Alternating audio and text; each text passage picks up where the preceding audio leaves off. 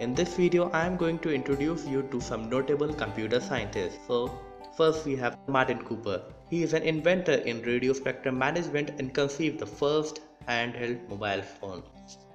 Then we have Herman Hollerith, obviously one to the right, and he developed the punch card system.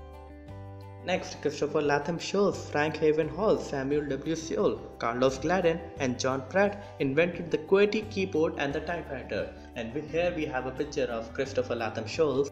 Seymour Cray designed a series of supercomputers which were the fastest for 4 decades, and hence he is known as the father of supercomputers.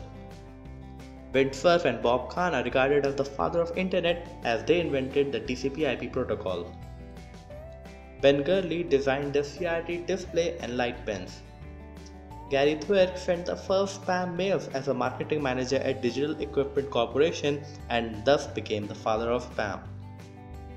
John McCarthy is also called the father of artificial intelligence, who coined this term, artificial intelligence, and he invented Lisp and invented the garbage collector program, which is now used in the Java programming language.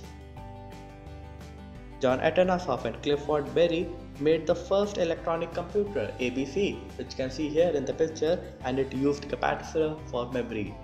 And that was a new idea at that time, and today it is very common.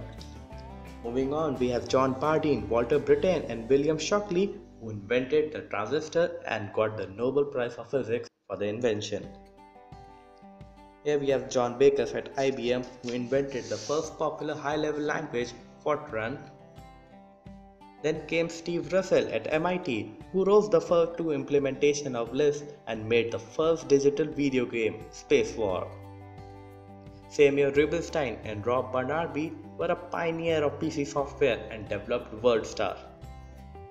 Merciani Hoff is one of the inventors of microprocessor, and thus he commenced the 4th generation of CPU. And finally we have Jean Dalian Nichol, who developed the optical computer mouse.